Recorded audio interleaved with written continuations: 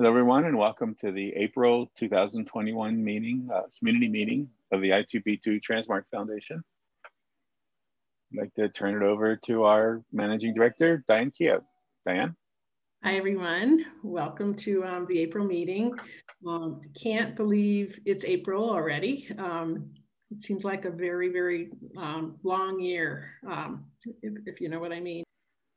And I have to apologize for my shortness of breath. I'm in Colorado, and for some reason the altitude is really bothering me. So I'm walking around with my face mask on, thinking about how awful it would be for people who have asthma during the pandemic. And so anyway, if you have asthma, I feel sorry for you. So I apologize for my breathing. So what we're going to do is we're going to talk about the agenda for this meeting is really to focus on a shrine update. And you can go to the next slide, Rudy. I think we're going to jump right in. Okay, we'll talk about the Boston meeting in June. I'll give you a little heads up around the agenda for that meeting. And then we're going to dive right into an update on Shrine. So next slide.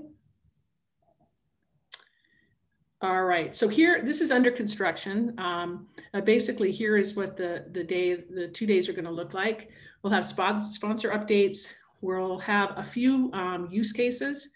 We have one that's on the agenda now from Russ Waitman from the University of Missouri, talking about deploying I2B2 on Snowflake and AWS.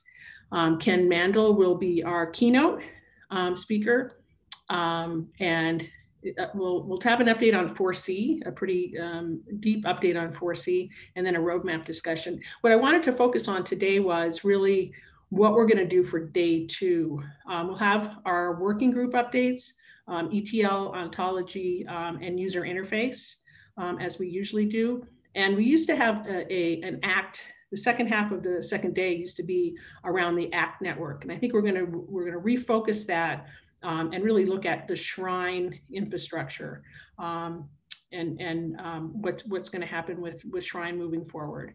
So that will be, and hopefully this discussion will help us kind of formulate the Shrine update. So now I'm going to turn this over to Mark Ciriello, Anupama Maram, and Doug McFadden around what's happening with Shrine. And I think the first thing we'll do is jump into a demo of the 3.1 version of Shrine. And so I will turn it to Anupama and take it away. Great. Thanks, Diane. So I'm going to just go ahead and get started with the demo. I'm going to share my screen. Perfect. I realize that some of my battery power is a little low. It's just my computer is not charging. So I might breeze through this a little quicker than I normally would. Just a few notes about the new Shrine 3.0 release. One thing I really want to emphasize is that the majority of the work and feedback that we received for these features was a direct result of the engagement with the I2B2 community, with the I2B2 UI working group, and also the ACT community. So we were really able to build connections and got the right feedback and communication to make sure we were building the features that users were really looking forward to. The second biggest goal of this release was making sure that when we initially had released the new 3.0 web client, there were some features that, due to the interest that we had to release in 1 year and the focus on novice users, that we didn't translate from the legacy web client to the new UI. So this release was really making sure that we could incorporate those really high value features into the UI while making sure that they were still discoverable and intuitive, and not only for the novice users, but also what we've been calling like the advanced users of the UI. So I'm going to go ahead and log in. So immediately on the Find Patients tab, you'll notice a few things that might pop up at you in terms of the changes that we've made. So you'll notice this new radio button up here, this when radio button. So that's a third option now for when you're trying to define your inclusion and exclusion panel. And down here below in the Search Act Network panel, we now have this checkbox for including the demographic distribution. So as I'm walking through the demo, you'll see these features. So I'm gonna go ahead and just build my queries. I'm looking for patients that are over, over 65. So I'm just gonna go ahead and pick this and then delete that one. Now I'm gonna look for patients who have some type of diabetes. Go ahead and drop this in the next column. And then let's pick patients who also have had a confirmed case of COVID. So with this query, I want to find patients that are over 65 years old, have had a diagnosis of diabetes, and had a COVID-19 confirmed case. You'll notice up here, and this is a new feature that we built in, specifically when a panel contains a demographic feature, we've now disabled the ability to add date ranges or multiple occurrences, because those aren't really applicable to a demographic concept. So anytime a panel contains at least a demographic concept, then that entire feature becomes disabled. And we also have text to make sure that the user clears out that data that's already in there. Another thing I wanted to point out here, one of the new features that we built is, if I continue to build out, just dragging and dropping terms here, and I realize, these aren't the terms I want in this specific panel. We now have the ability to move terms within the panel. So not only can you drag from the medical concept list over to the query builder, you can now drag to other panels as well. And that, is obviously changing the logic of your query. So I could drag it to a previous panel here, or I can drag it to a new panel below. And again, when you do that, the default is always a inclusion panel. So I'm going to go ahead and delete these because these aren't relevant to the query that I'm interested in building at the moment. So now I'm going to go ahead and select my topic. We also added these layouts here, so it's easier to know what the button that you're selecting to trigger an action. So I've selected my topic. I'm going to go ahead and auto-generate my name. And I'm going to include my demographic distributions. So demographic distributions is how we have rebranded what's formerly have been called breakdowns. And if you'll recall from the legacy web client, initially when you were selecting breakdowns, you had to select individually each of the breakdowns. So whether you wanted age, gender, race, or vital status. Instead, we decided to streamline that and include one checkbox, and that will provide all of the breakdowns when you run your query. So I'm going to go ahead and go to the Count Patients tab. And again, this delay you're seeing is mostly because of my computer. It's not the network itself. So immediately you'll see that a couple things have changed on this tab. So we now have this whole new section here dedicated to our demographic distribution. And you'll notice that as the query is running, that the data is changing dynamically in real time. So as it's running, all of these graphs will continue to build out.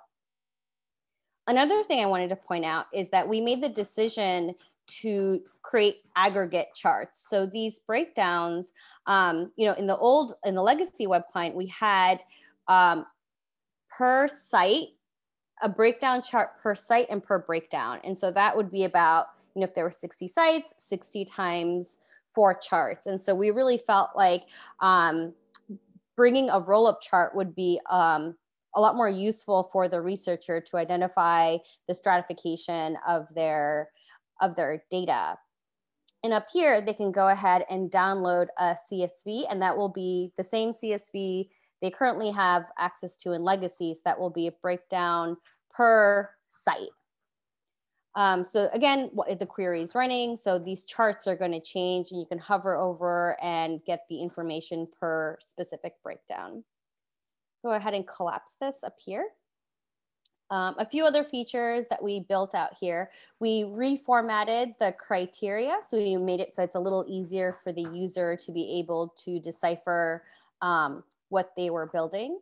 And a big feature, again, this was also a big feedback from the community, was being able to download the site results. So instead of having to copy paste the information in the table, you just click this link here and that will provide a CSV and it will be in the same format as you see here. So it'll be that 2-column layout. Might just, again, the delay is mostly due to my computer. And so you can easily parse that information and close that out.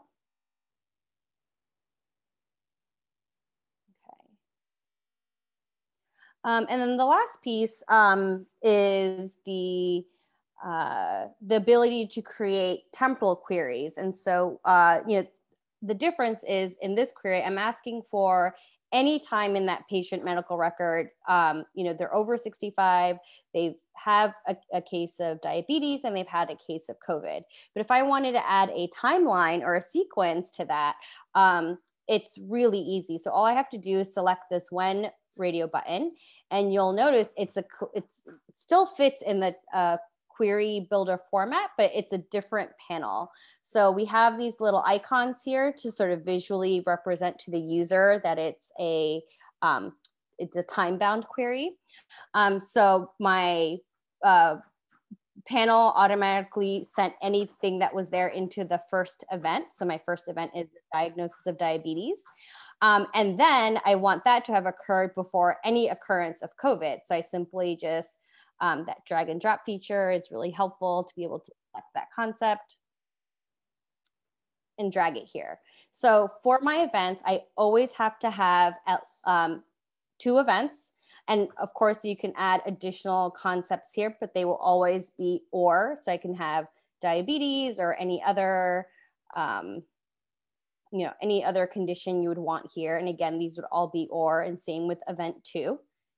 I can define just a date range for each of these events. And then here, what we're, the sentence is defaulting to the first occurrence of event 1 has to occur before the first occurrence of event 2. The user can go in and change that. They can specify a time gap and then enter, you know, the unit of time and then select whether it's months or years. And they can specify whether it's the first occurrence or any occurrence. So I'll just go ahead, select that. I can continue select demographic distributions if I wanted that type of stratification, and then I could count my patients. I ran the same exact query just a couple minutes ago, so you can see sort of the layout and the count. So it's reporting that I have 39 sites with up to 12,000 patients, and then the query definition here has also been updated to reflect that temporal aspect of the query. So find patients that are over 65 when the first with a diagnosis of diabetes happens at least 5 years before the first with COVID. And I also added a date range to that COVID criteria. And then, you know, again, you can edit the criteria to reload those concepts back into the query builder.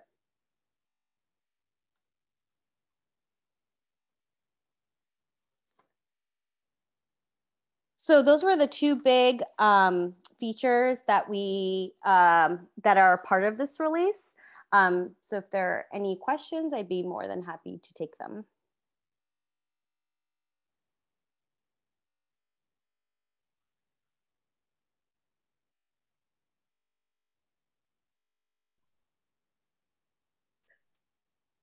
Hi, this is Wendy from UCSD. Are you going to show us about the labs? Like how to select a lab or large or smaller than certain? Yeah, so I remember you had asked this question in another meeting. So one of the things I would point out is that in the laboratory test folder, there are 2 separate lab folders. So this provisional folder, it's much more, I believe the concepts themselves contain the value. So when you drag this over, it's complete like that. For the laboratory test folder, looks like Anupama. Looks like she fell off. Okay. Yep. All right. Okay. So let us just go ahead and move on then, and we will get Anupama back into the conversation for folks who, actually, go ahead and share my, for anyone who does not know me, I'm Mark Soriello. I'm a project manager here at Harvard Catalyst, working with the Shrine development team and with Anupama as well. So I'm just gonna go, I'm sort of emceeing this part of the conversation. And what I'm showing here is just our agenda. So we just had our demo of Shrine 3.1 features. I will mention that what is out there and available right now in the open source community is Shrine 3.0. The features that you just saw, things like the temporal queries and the demographic distributions, are available, will be available in Shrine 3.1. And we expect that that will be available next month to the open source community. So that was sort of part one, like where we are, what we're working on right now. Part two of this conversation is sort of taking a step back, talking a little bit about the history of Shrine for those who may not be familiar, and also getting your feedback on development directions that we might take with the Shrine product. So we'll talk a little bit about the history, as I mentioned, and then a little bit about what is coming up in the release that we expect after 3.1, so 3.2 release. We know some of the content of that. And then Anupama and I will run through some of the sort of considered possibilities just to kind of, you know, seed the conversation. And then again, we would like to hear from all of you about whether you think these are valuable or not, or if there's other ideas that you have. And some of these, again, are sort of more blue sky ideas. Some of them are maybe more practical and easily implemented. But for the moment, we're sort of taking the, you know, how easy would this be to do off the table, and just want to talk about sort of value and what the community feels like we should be working on. So at this point, I'll go ahead and turn it over to Doug McFadden, who's the CIO of Harvard Catalyst and has been with the Shrine effort since the beginning, and can give us just a brief history of Shrine for those who may be unfamiliar or may only know it through recent implementations like ACT. Thank you very much, Mark. And as you pointed out, I was privileged to be around at the very start of Shrine. We started work on Shrine in 2007, so 14 years ago. It was part of our first CTSA application, and the primary goal, since Harvard has a number of affiliated hospitals, sort of loosely affiliated, was to provide access for investigators across the Harvard community to electronic medical record data across a number of Harvard institutions. The ones that participated in a strong fashion were MGH, Brigham, Beth Israel, Boston Children's Hospital, and Dana-Farber.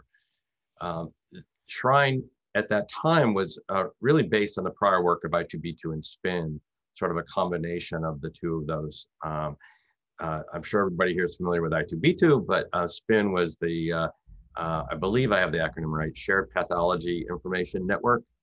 Andy McMurray was the primary advocate and architect at that time. And that was for sharing metadata about specimens available in pathology labs. So there was a number of sort of fundamental principles that went into the design and implementation of Shrine. Of course, the first, pretty much already mentioned, it allows investigators to query the electronic medical record data at all participating institutions. It's a federated network. The electronic medical record data stays local to each participating institution, therefore providing, I think, a high degree of comfort for the institutions to participate. Institutions share risks equally, so only investigators and institutions that contribute data can perform queries. That's sort of an underlying principle. As far as I know, every network that's been implemented with Shrine embodies that principle. It's not enforced within the system, but we feel it's an important principle having to do with, you know, the the legitimate risks of providing access to electronic medical record data.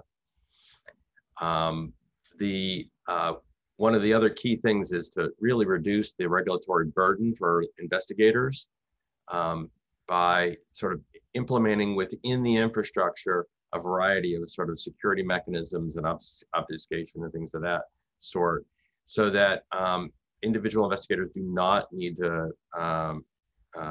acquire a IRB approval. Typically, IRB approvals are made when institution implements the whole infrastructure at their site, and then investigators just have to agree to a data use agreement when they log in. And then lastly, something that I think we don't think about a lot, but it's ontology agnostic. People can take the Shrine software and implement a variety, whatever ontology they want within that environment. The ontology is essentially the query language. So it allows different networks to be built with sort of different kinds of data sets. There were essentially two primary publications that came out with this initial work.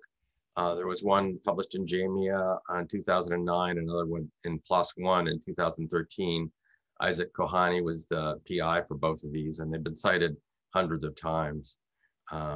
So if you ever want to see a blast from the past, you can go back to those. Since we developed this for the Harvard community, we've of course released it open source. I believe we released it open source around 2009, and there were a significant number of networks that picked it up and did their own work with it. Some may have picked it up and not even let us know that they were working with it, but the ones we do know of are CICTR, which I believe is on the West Coast. There was CaraNet, which was the first implementation of a very large network, 60 institutions involved for pediatric data. There was something we call the National Proof of Concept, which I believe led to the PLOS One publication in 2013. And of course, there were the Corey implementations. The local one we had was called Skills. Greater Plains Collaborative implemented a way back, and they still are. And then there was, of course, the UC implementation, UC Rex. And then finally, ACT is the most recent implementation. So, as you can tell, there's sort of a broad history of use in the open source community. And we continue to encourage this, and sort of look forward to other networks showing up. ACT, of course, is a big one across the CTSA community, but we encourage open source use. So if you find another application, feel free to use Shrine. Just a quick overview and some of the recent advances and capabilities, which go a little bit further back than what Anupama was talking about. Several years back, I think when we were looking at the ACT implementation, we designed a honest broker component we call the data steward, so that each site can easily monitor all their users. Before that, it was a little bit more difficult to keep track of what your users were doing. We also made a significant architectural change in the network, whereas the initial implementation of Shrine had each site that was participating act as a server, so that queries came in and they processed them locally. This led to some instability and performance issues within the network, so we reversed that. We made our hub the server, and each site is a client now of polling the server, and it works quite well and with a high degree of stability, so that if some sites are down or slow, you will get the results quickly from all the others. As part of the ACT process, we performed an integration with some I2B2 plugins that support local cohort creation. Sean Murphy and his team can talk a little bit more about what those are, maybe at another meeting if folks are unfamiliar. As recently as over the last year, we've both implemented the novice friendly user interface that Anupama showed you. And worth noting, we did a lot of early work right around this time last year regarding COVID-19. And what we discovered there was that we could rapidly implement new features within the ontology and roll them out very quickly, which was necessary in the early days of COVID-19. It would be necessary in the early days of any sort of new disease area where the coding and terminology for that disease may be in flux. So that's sort of the quick version of where Shrine has been and some of its major steps along the way. Glad to take any questions now, unless Mark, we're going to postpone those all to later. Nope, I think it'd be fine if folks have questions now. They can jump on in. We'll pause for a moment for that. And while we do that, I'll also mention that you can use the chat to ask questions. We do have a couple of comments and questions popping up in there as well. So if folks are not feeling like they want to join in with audio, feel free to add a question into the chat as well. So I see a question from Keith about Shrine supporting OMOP CDM for Shrine networks. So there's a complicated answer, and then there's probably a shorter answer for this. Virtually all the implementations I'm aware of use I2B2 as the data warehouse that Shrine then, the Shrine software at each site then queries. It is certainly possible to build or implement a non-I2B2 data warehouse that Shrine can query, but you'd have to emulate the I2B2 messaging structure for these queries. I do believe that that more than one site has implemented, as Sean has mentioned it there on the list, a sort of mapping of the OMOP CDM into essentially an I2B2 emulation, so that Shrine actually can query that without any significant changes, sort of I2B2 being a translation layer there. Yeah, I see Michelle, and I2B2 supports SAML, and more.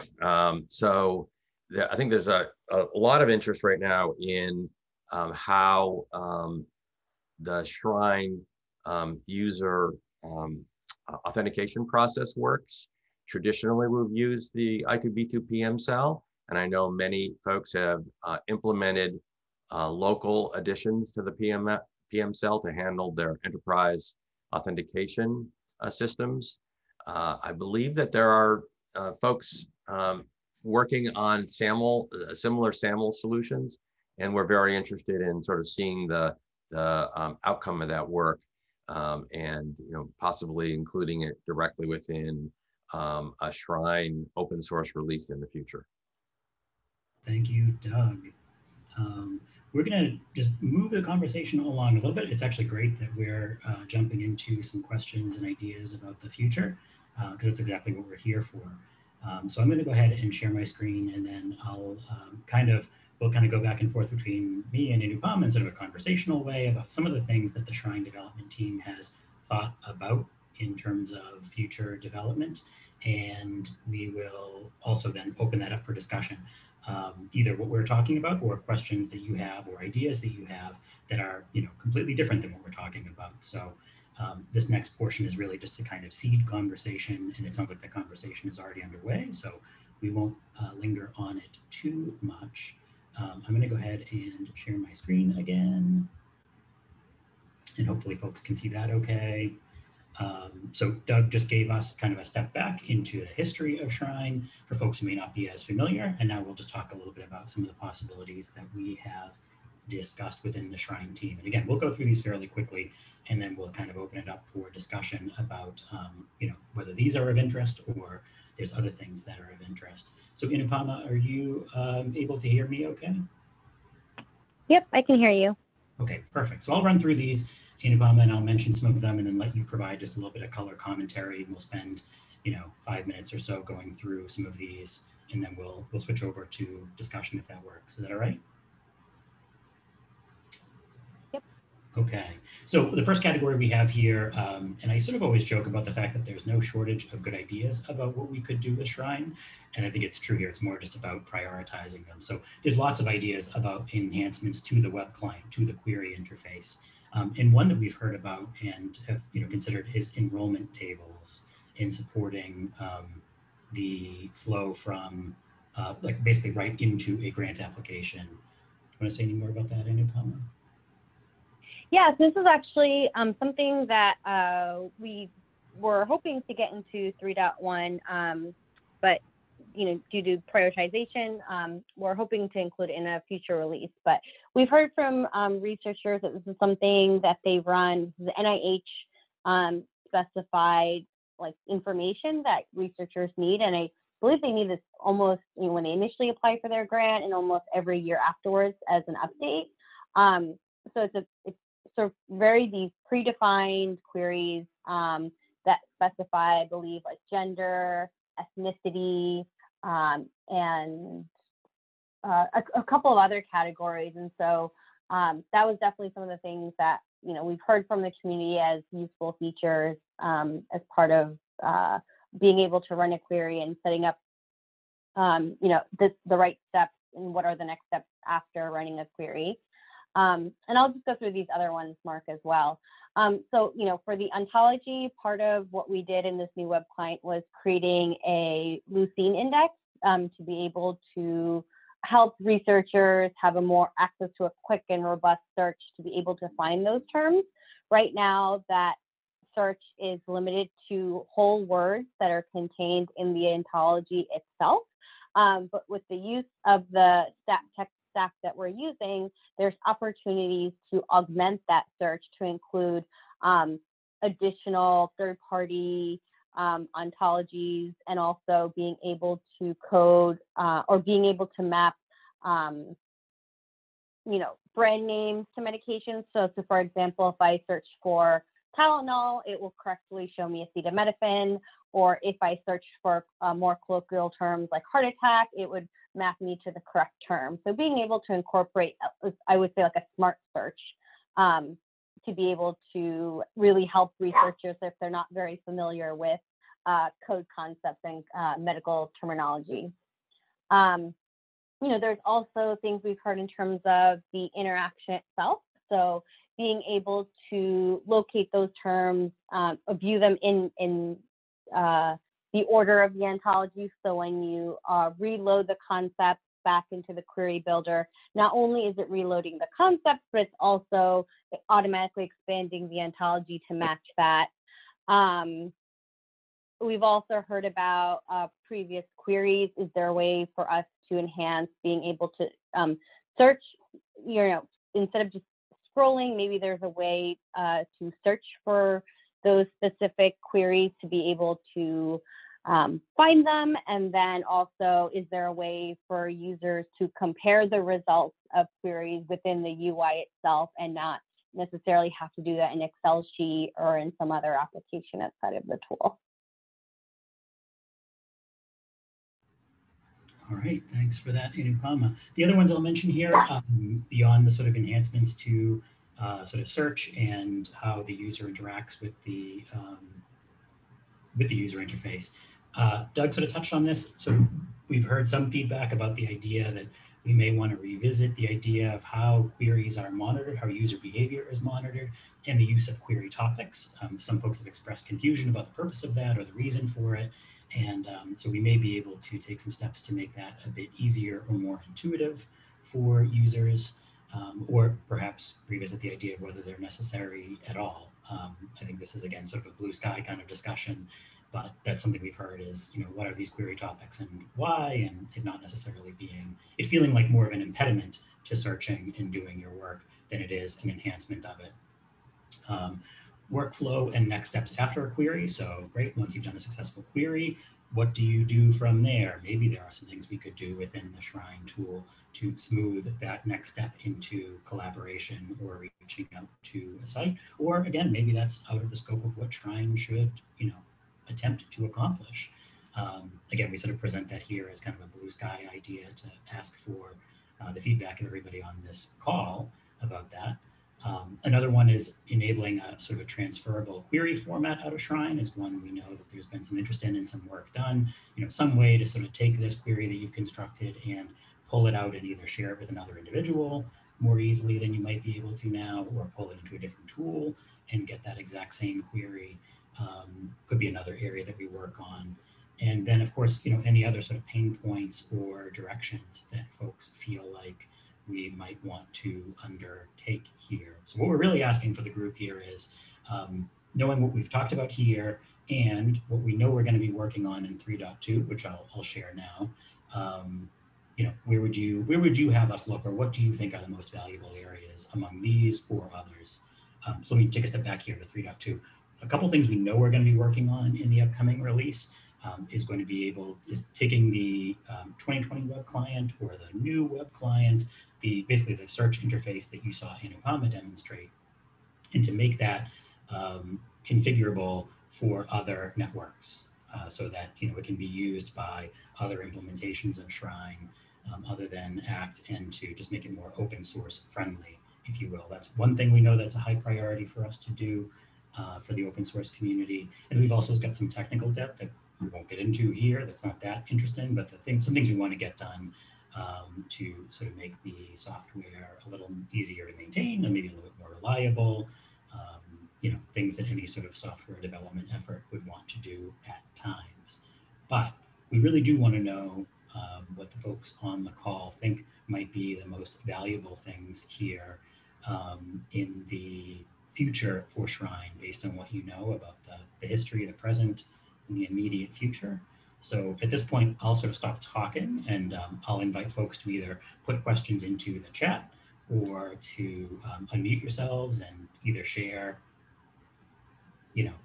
again, what you feel like, what resonates with you most, what you feel like will resonate most with users, or just what you think is most valuable for us as a product.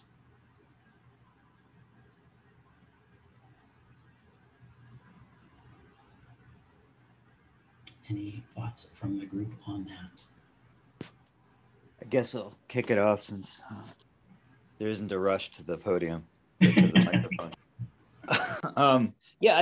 To echo what Dominic was asking, I think that we're actively trying to get SAML implemented for the next release of I2B2. And I know Bill and some other Shrine leadership people have mentioned that they would like to get this into Shrine. I think that would be, for the sites that need SAML authentication in order to keep moving forward with networks like ACT, I think it would be a really important and possibly not too daunting feature to add once we get it into the I2B2 PM cell.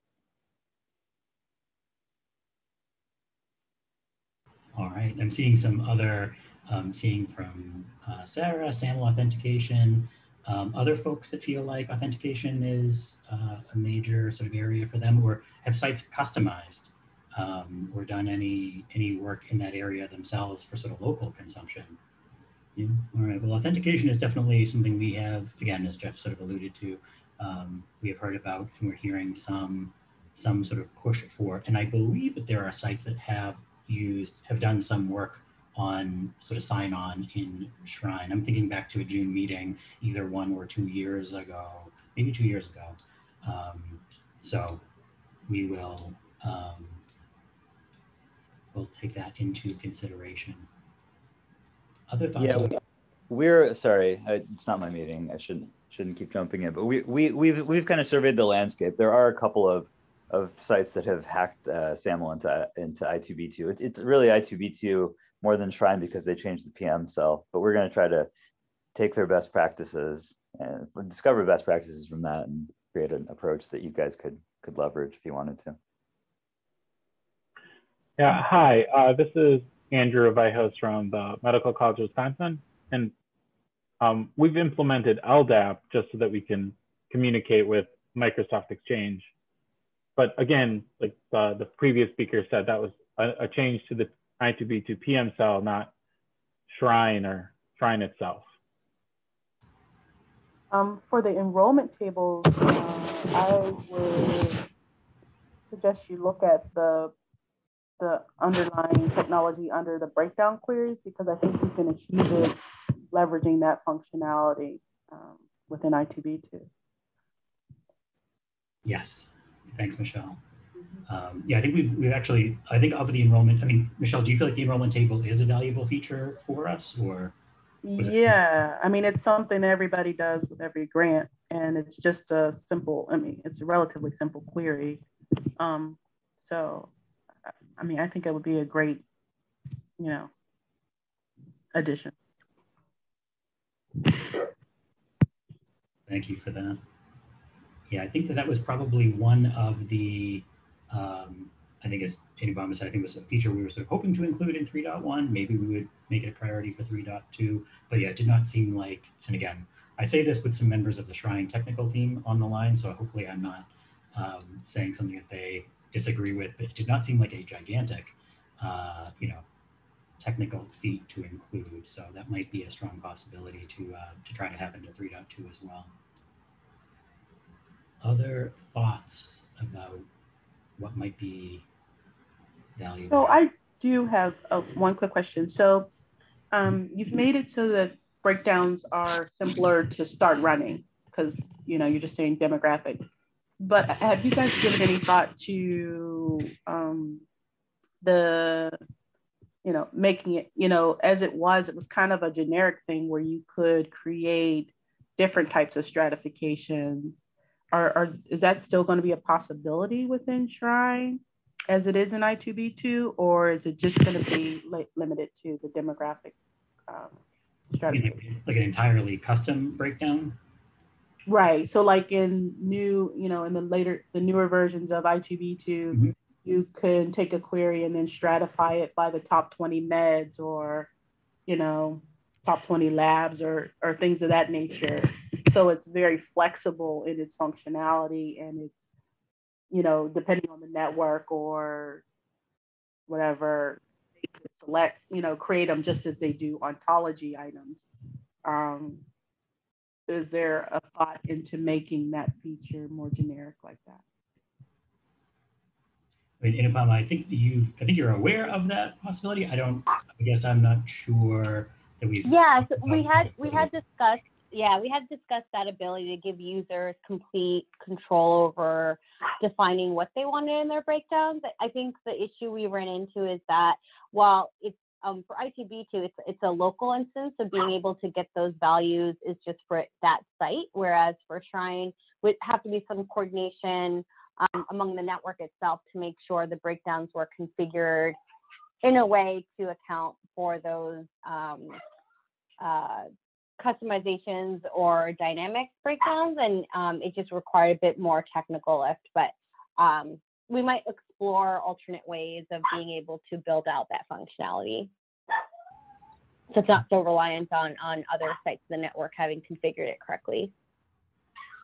Okay, so it might be a little more challenging in a network setup, but that doesn't mean it's not valuable. Yep. Other thoughts about either about that or about other possibilities or things that, again, we haven't even thought of here or haven't talked about here that might be valuable for Shrine as you think of it as a product that gets used in the open source community. The one thing that I think I don't know if it's as valuable to the product or to the experience of the product. I'm curious if how folks react to this. But one of the most common questions that I feel like I end up getting or seeing kind of cross my desk has to do with query topics and sort of a confusion about what and why and who and why are you asking me for this, and folks seem like they're not quite appreciating the feature for what it is supposed to do, and I wonder if it just means we should rethink whether it's necessary at all. Part of the history of query topics has to do with, I've kind of put it like in, pool, when you call your shot, you're sort of saying, I'm using the network for this purpose, and it allows someone else to say, I can see how you're using it for that purpose, and allows someone to monitor, but that is not something that people quite imagine needs to be done when they're using the network. So I don't know if folks have feelings about that, but that's probably one of the more common questions I get about why do we have to do this? Or why don't I just put in counts? What about, just to throw out a crazy idea, we talk in some of our I2B2 meetings about how it would be great to get the Shrine UI on I2B2, which would require the local side as well as the network side, because it's a cool UI, but it would require a lot of back-end work to support the I2B2 message API. That is probably way beyond something that would fit in your roadmap, but just thought I'd throw it out there because we think about it a lot. Yeah, the benefit of saying that to someone like me is I have no idea what that would entail. So I'm happy to hear it as an idea, but I don't know what that would entail. So, but that would be, do you think is the value there just because the UI might be easier to use, or to have the UIs essentially be the same? Well, no, I think we'd probably, yeah, well, so part of it would be that users who are not familiar with the I2B2 user interface would be able to go from the Shrine to the local I2B2 without having to learn a new UI. Another thing is that for basic features, I think the new Shrine UI is a lot more fluid and appealing, even though it doesn't support all of the advanced features on the local I2B2 side. So it might be a nice, a nice kind of way for new people to get into I2B2 and find the interface more appealing. Yeah, and I think there's definitely a conversations also about the right workflow. Like they start in I2B2, maybe they could toggle between a beginner UI or an advanced UI, and then once they've found their local accounts, maybe there's a button to take them to a network, to the Shrine network, to then be able to run that same query. So that would also be a way we can figure out how to incorporate like a user journey through the applications. I see. And do folks feel like, again, this is sort of my asking relatively naively here, that a lot of folks will go from local search to network search versus the other way around? Or is there a sense for what the typical flow would be? I personally think the pattern would be you do your local search, and then if you need more people or more whatever, then you would want to push it towards Shrine so that you could see what's going on in the network versus the way we're doing it now. But there's not really a way to do that now. Any other thoughts on that? Anyone else have any insight into, I see from Eric just mentioning that local first would be maybe the typical flow for a researcher, or I guess I'm imagining the idea would be, do I have enough patients at my site to do this thing or to proceed? And then if not, go to the network. And then there's a question here from Lyndon about recreating a previous query and rerunning it. There is a way to recreate a previous query. And yes, as Michelle mentions, it collapses all of the terms. Oh, yeah, and there's also a few enhancements that I think have been inspired by comments you made, Michelle, that we've thought about in this sort of enhancements bucket of like being able to jump to a term in the medical concepts list, so that you can sort of map from query that you've constructed and may have already run into, okay, let me find where this term is in there. So, I mean, I'm sort of calling that like jump to, because that's what I'm thinking of from other applications. Mark, this is David. One of the things that's come up at conferences a lot is that when people high up in leadership talk about Shrine, they talk about looking for people to collaborate. Is that something that people feel at the day-to-day level, or is it just something that seems like a good abstract thing, and is there something Shrine can do to make that more real? I'm curious if there's any feedback from those assembled, whether there is that kind of, okay, I've done my query, now what? How would I get in touch with someone? There's kind of two questions maybe. One is, what's the possibilities that we've been exploring in terms of like how that would work? And in many ways, 4CE is about how that works. For those not familiar with 4CE, which is a network which is kind of even outside of Shrine, where we go to the I2B2 databases and we get data into files that can then get processed by a whole series of steps where you go from a standard set of files to a specific program either in SQL or in R that then produces a analysis at the site.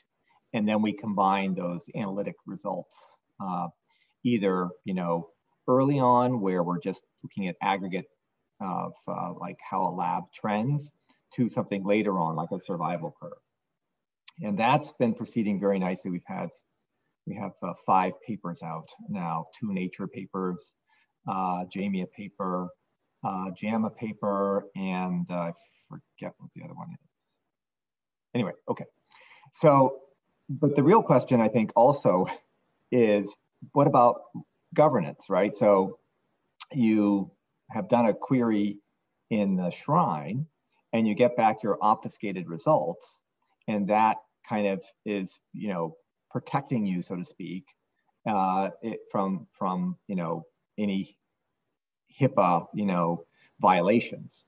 So what do you do in order to change the governance in some ways of Shrine to enable that? And that's a more complicated question in terms of, okay, so does everybody need to agree to exchange patient level data? And the answer is, we've not gone there. As you know, I mean, I2B2 does that with its web services. If you allow people to do it with either a limited data access flag or a protected data access flag, but we don't do that directly in Shrine ever. Everything is limited to an I2B2 local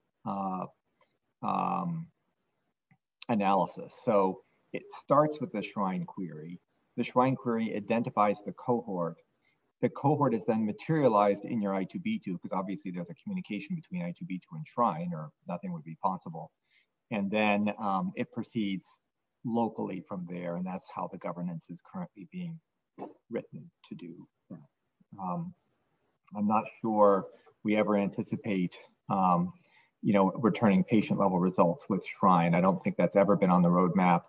I guess the next step might be that we automatically are able to put data from the local sites into some kind of an enclave to allow some kind of a cohort to be created and studied, but that's nowhere on the implementation phase. That's purely on the conceptual phase.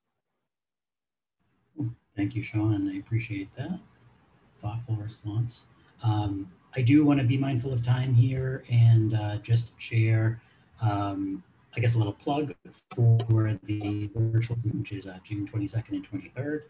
I think we will be able to have some additional conversations about Shrine at that meeting, perhaps. I think we'll probably still have some conversations about what that might look like, but I did want to make a plug for the Foundation's virtual symposium, and also wrap up by thanking the Foundation for giving us this platform for the Shrine team to hear feedback, and also thank the folks who have attended and given us feedback on where we might go next and what might be most valuable. So with that, I will wrap up. I don't know if Diane or Rudy, anything to finish up?